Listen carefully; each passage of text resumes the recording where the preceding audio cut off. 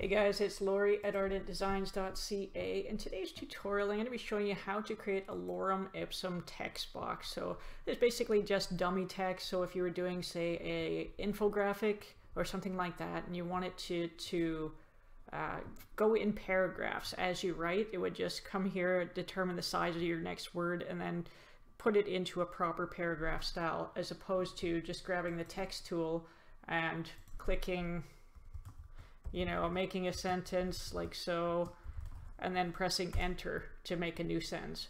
So this takes the guesswork out of it, and you don't have to do something like that. So let's figure out how to do that. We'll go to the A tool, this here, click on that, and we're going to create a text box.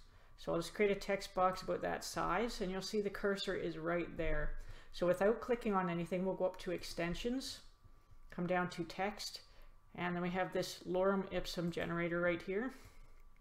We get this pop-up box, and we're going to click preview.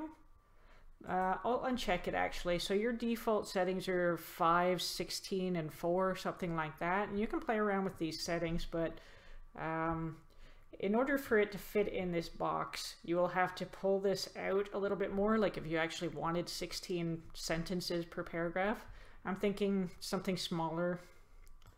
We'll go with actually what I have here, 242, and I'll click live preview. And that's good enough for our purposes today. So I'll click apply, and then I'll close out of this menu. So now we have our text, but what if we want to put something else in there? So I'm just going to grab all of it. Oh, actually, instead of doing that, I'm going to grab the portion that I want. I'll press Control A to select it all. And then I'm going to triple click in here, press Control A, Control V. Okay, so then I've just copied and pasted it in there. Alternatively, you could just, you know, just type your own text by hand, whatever you wanted, and it would automatically determine the size of this word here, and then it would say, okay, we can't fit here, so we're going to put it here.